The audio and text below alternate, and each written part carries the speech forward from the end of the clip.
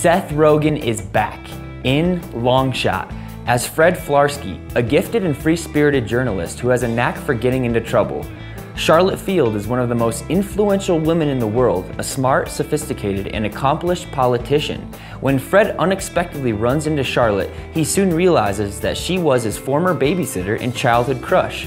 Now, when Charlotte decides to make a run for the presidency, she impulsively hires Fred as her speechwriter, much to the dismay of her trusted advisors. In this hilarious new comedy, The Hustle, starring Anne Hathaway and Rebel Wilson as female scam artists, one low rent and the other high class, who team up to take down the dirty, rotten men who have wronged them. This is a gender-swapped remake of the 1988 comedy Dirty Rotten Scoundrels. Get out and see these films this month of May, and I'll see you next time on A Movie Minute.